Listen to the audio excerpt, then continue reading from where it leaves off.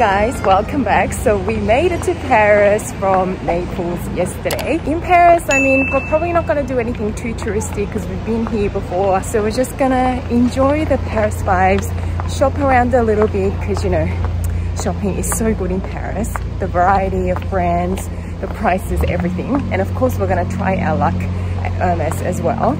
We haven't been able to get an appointment yet, but we have a few days, so we'll try. So I thought it might be fun to take you guys along whenever I go luxury shopping in Paris. So I'll see you guys soon. This Dior store is massive. This is a 30 Montaigne store. I'm sure they have lots and lots of stock.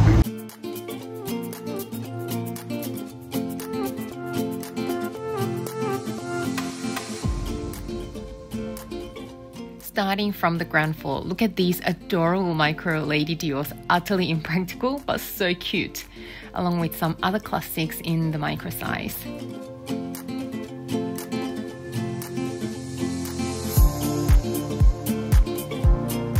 Not usually a fan of patent leather, but this deep green is really pretty. Neutrals here, there is the ultra matte black I've been eyeing for a while.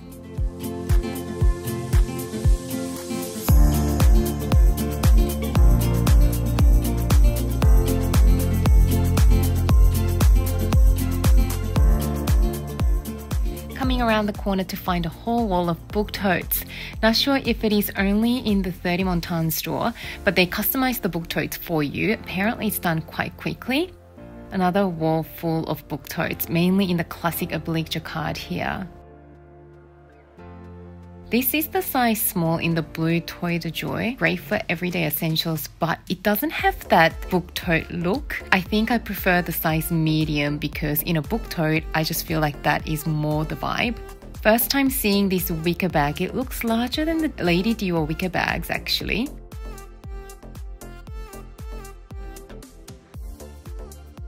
It is quite large when you try it on. I do like that the strap attaches to the sides of the bag rather than on the metal rings on the handles. Also love the Dior oblique lining.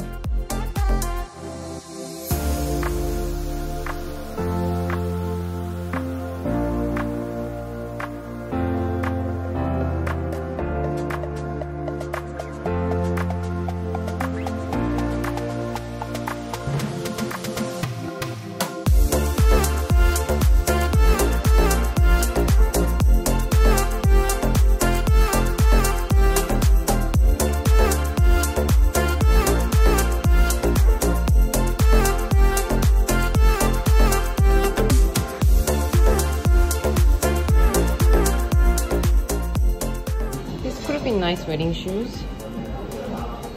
Look at this Lady Dior. Funky. We are upstairs now. Everything is so stylishly done.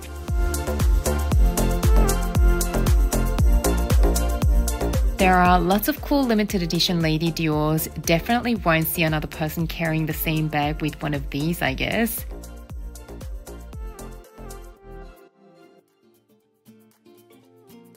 We are at the exotic section now. Look at that iridescence.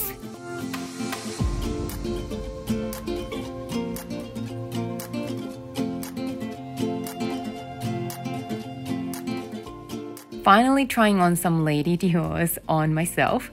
This diamond motif one is very edgy and cool. The canage pattern is created by embossing the leather rather than the stitches apparently, so it's very different.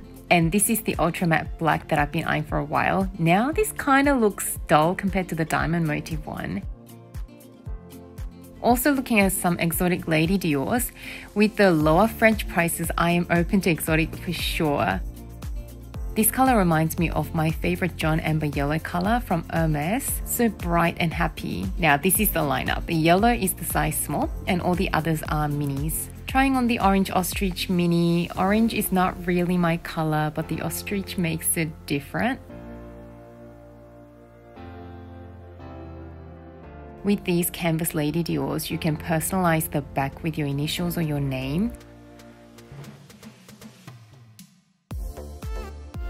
These are really pretty too, but not sure how well they will wear over time. The thick strap in the canvas actually molds to your shoulders nicely as it's much more flexible than in the leather.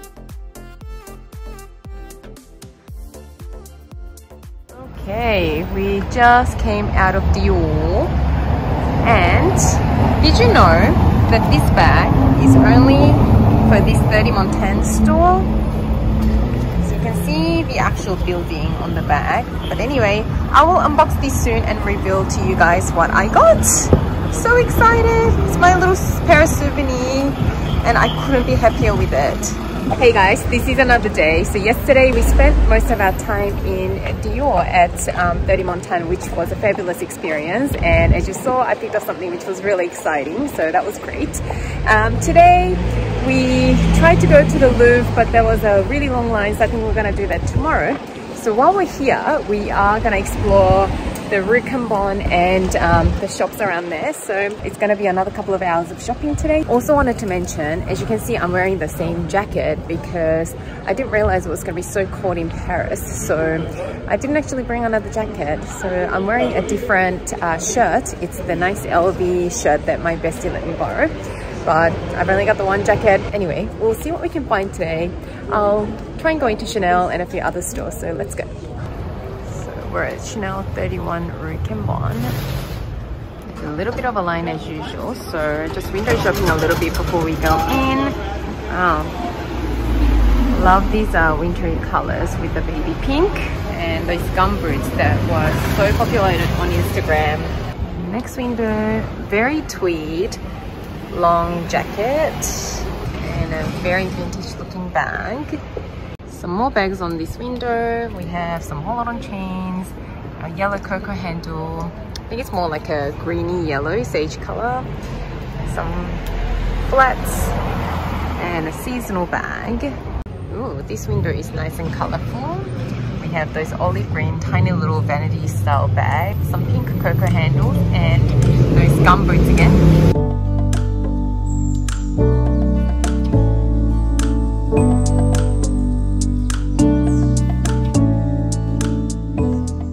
Finally got inside and met our sales associate. So we're checking our shoes first. So many cool boots. This tweed one is so pretty, but it will probably get ruined so fast.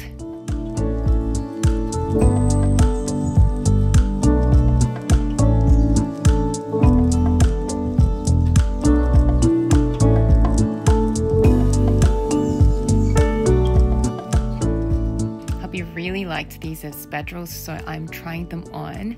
I initially thought they looked too busy, but they're kind of growing on me. I wanted to see some ballet flats, but they didn't have much stock at all, especially in my size.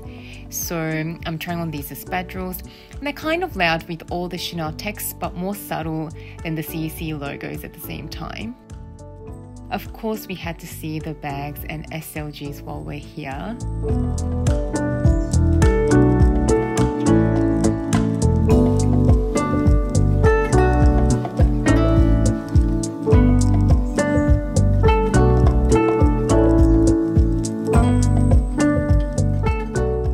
Really special bags with intricate details.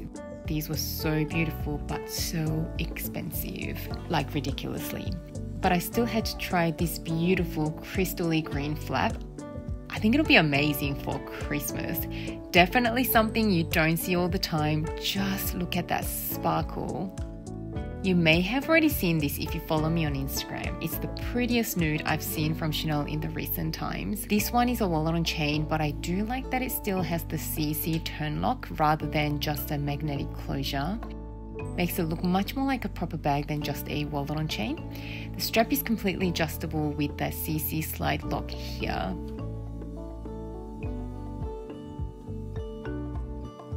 How gorgeous is this red? It's the perfect red with the blue undertones. This is quite a good size as it can fit the phone. This vanity on chain also has the same slide lock to adjust the strap length with. This is the current season's tweed flap. The medium-sized flap bag looks quite bulky in the tweed material. I guess the tweed makes it more puffy. It will be nice with the right outfit for sure, but not quite my kind of blue.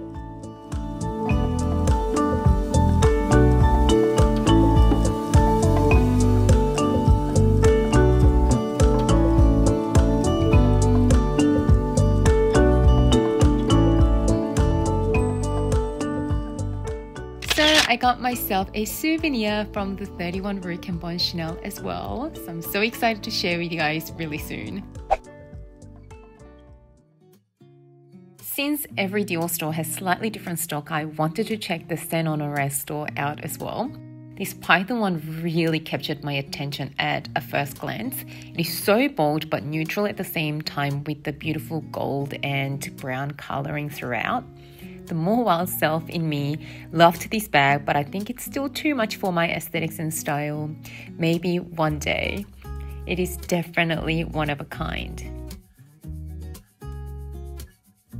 Okay, I was never even into the DJoy bags, but this color is so pretty and it's really growing on me, which is problematic. I did not know that DJoys came with two separate straps as well, a shorter one with the chain detail and the longer one for crossbody. I know this bag's quite controversial. I want to hear from you guys. Are you into this bag or do you think it looks really strange? Please share your opinions on this bag in the comments below. We also went to the Hermès store to see some shoes, and I came across, of course, this beautiful bag wall, and I thought I'd share these eye candies with you. So drool worthy.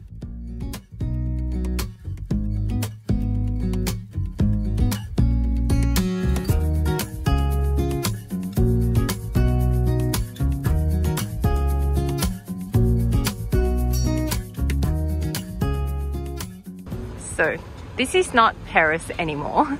We're in Cannes because we're doing a little South of France tour traveling. Since there was a massive line everywhere at Louis Vuitton in Paris, we're stopping over at Cannes, so maybe we'll just check it out from here since there is no queue whatsoever.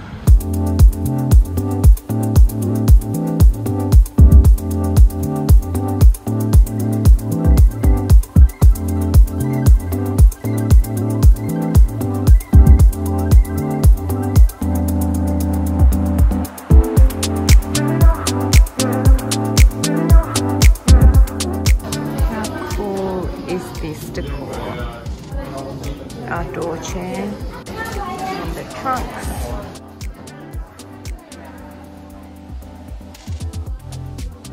Trunks collection. There's a Scott box, which I have. There's a pink one as well. Love that whole outfit. This is the shirt that my bestie lent me with a coat. That whole look is really nice and neutral as well. Even the perfume section is so beautiful. Spell on you on the pedal stool. Ooh, how pretty.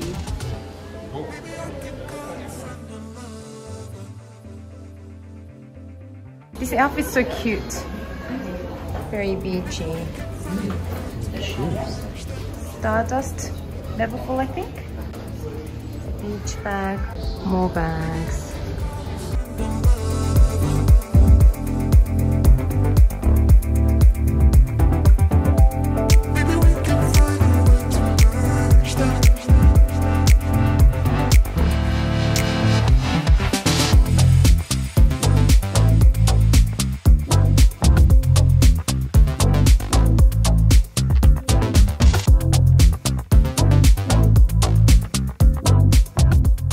We need these for the beach. How much is that? 550 euro.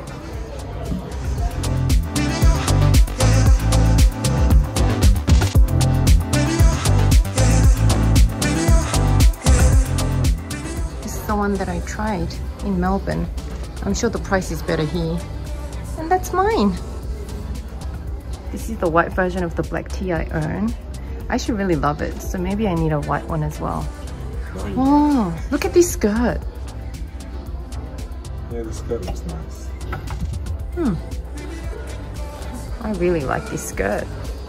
It's my kind of thing, I think. 1,600 euros. Bit steep.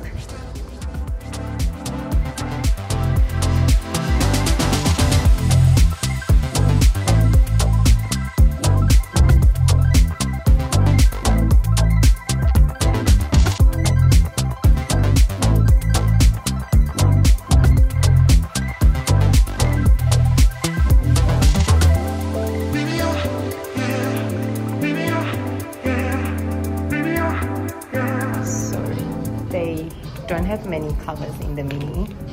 There's one black one on display, so I'm still gonna try it. But you guys know that I've been eyeing the bright red color, so let's still try the size. It's such a cute size. Makes the bag a whole lot more playful and less serious. Just love it. And this is it.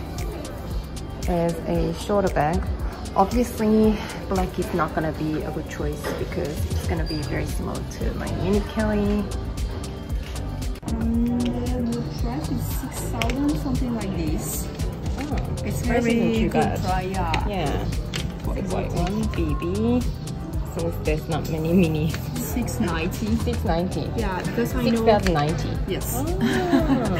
It's very interesting. Yeah, in Europe, yes. Yeah, exactly. Oh.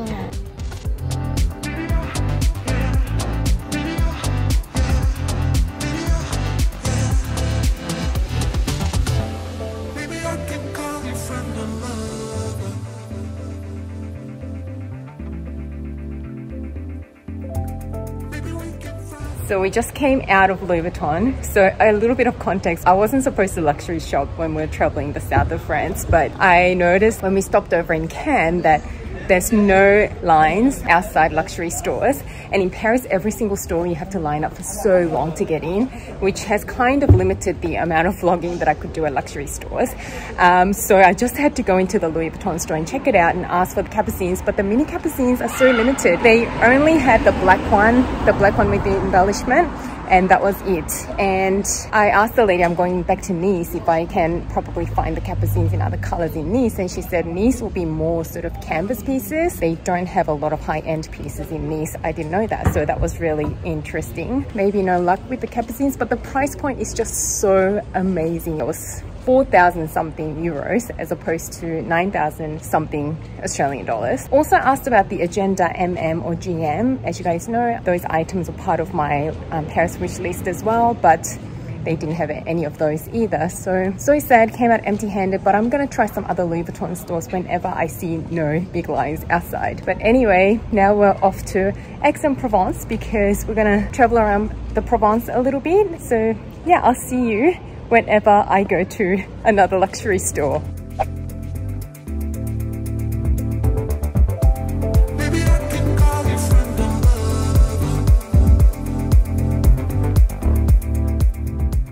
Decided to try on some more exotic Lady Diors in Monte Carlo. This one is in the water snake and it has a very pretty iridescence. And the color is so unique. Apparently there were only 5 pieces of this exact colorway distributed to the whole of Europe and the Middle East.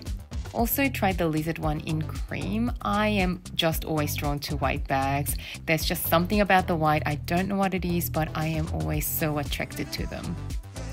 This will make more sense for my wardrobe. It's totally different to Cray. Cray is too serious.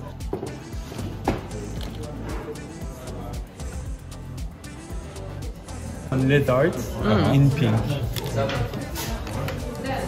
Wow. It's amazing. Because you have the other ones that have the Dior in the middle, right? The ones that yes, and fabric. Yes. Yeah, the classic. Try the micro. How do you like it? But I think you can wear on crossbody because when you wear on crossbody, it's not here, but it's the inspiration. It's like a high one. So I actually ended up exchanging the Lady Dior I bought from the 30 Montaigne boutique with something from here. If you guys follow me on Instagram, you may have an idea which one I ultimately picked. Anyway, this brings us to the end of this vlog. Stay tuned for my Paris unboxings. Thank you so much for watching and I can't wait to see you again soon in my next video. Bye guys!